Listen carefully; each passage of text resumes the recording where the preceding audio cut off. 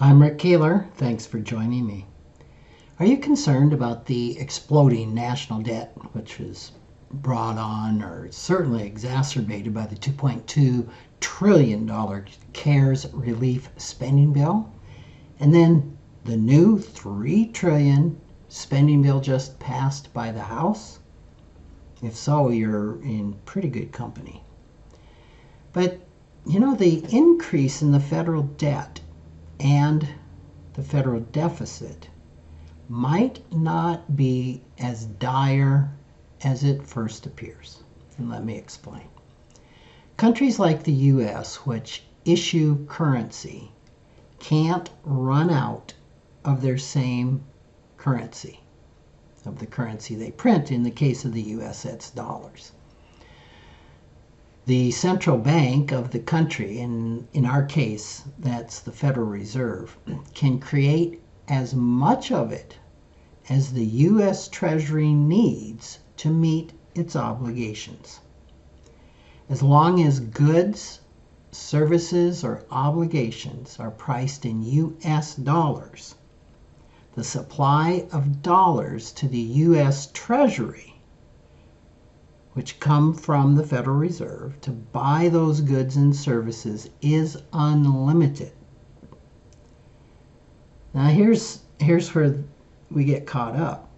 This isn't true of users of currency, like you and me, corporations, cities, and states.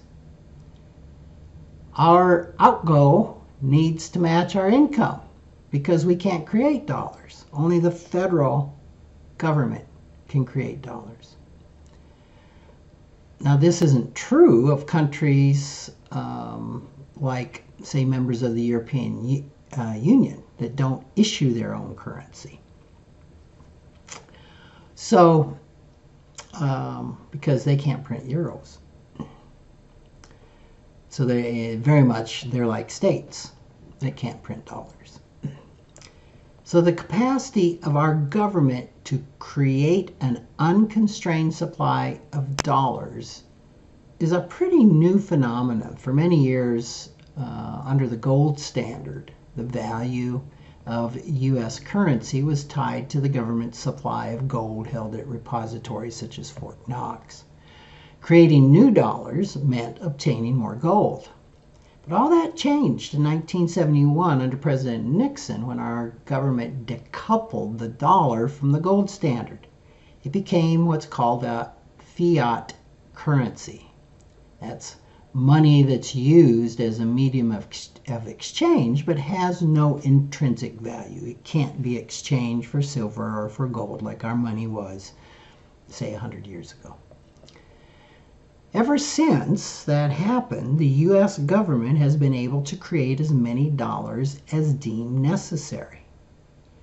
The CARES Act essentially sent instructions to the Federal Reserve to create $2.2 trillion. How do they do that? They use a keyboard to print digital dollars called bank reserves. Although the government can't run out of money, it's not completely unrestrained. You're probably thinking, oh, wait a minute, okay, so we can just print all the money we want. There, something just doesn't sound right with that, and you're right. The biggest downside of creating currency is the risk of devaluing that currency through inflation. Think Argentina or World War II Germany. Creating money, though, doesn't guarantee inflation. And how that works is that if the recipients of the newly created money don't spend it, it's not going to create inflation. And this is largely what we saw in 2008, 2009. I think around $4 trillion was injected into the economy, and there was no inflation. Why? Because banks and people who received the money from the government didn't spend it. So inflation requires three components. too many dollars, chasing too few goods and services. And you've got to have all three.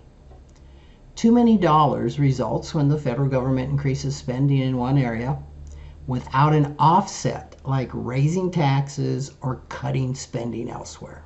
That's called pay-go, which you hear referred to all the time out of Congress.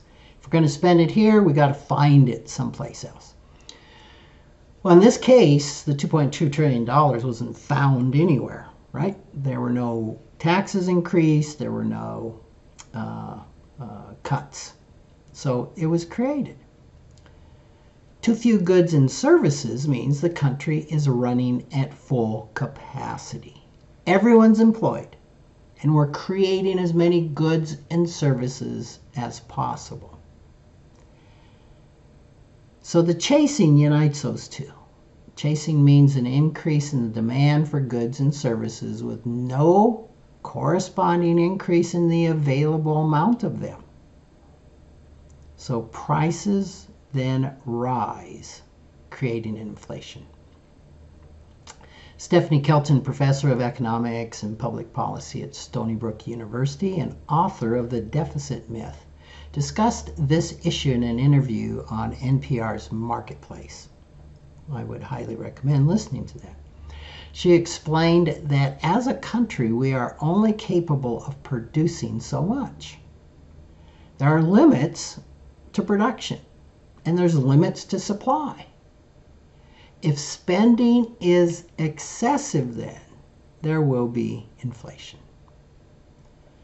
When the economy is at full employment and production, the goal then is to contain spending.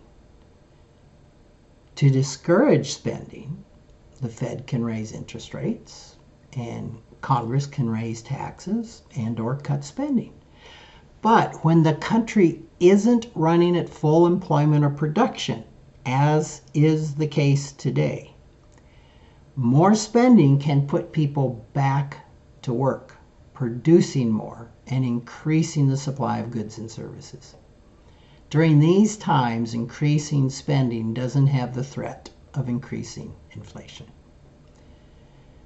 Kelton suggests that deficit is a poor term, pointing out that a federal deficit, it's not like when you and I have a deficit.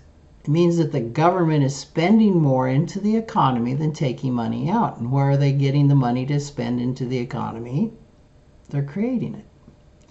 The deficit is actually a financial contribution. So it's a financial contribution from the federal government. It becomes a surplus to the private sector of the economy. The government's red ink, she notes, is the private sector's black ink or surplus. So therefore, Kelton believes it's wrong to say the deficits we're incurring today will hamper us in the future. I know that's a lot. It took me about 18 months of study to really get this. And it's pretty hard to do in about 600 words. So hopefully that will get you thinking, spur some more questions. You can get on YouTube and put in Stephanie Kelton, and she has a number of videos. And her most recent stuff, I think, is explaining it the best in the NPR interview. It was really good. It's a podcast.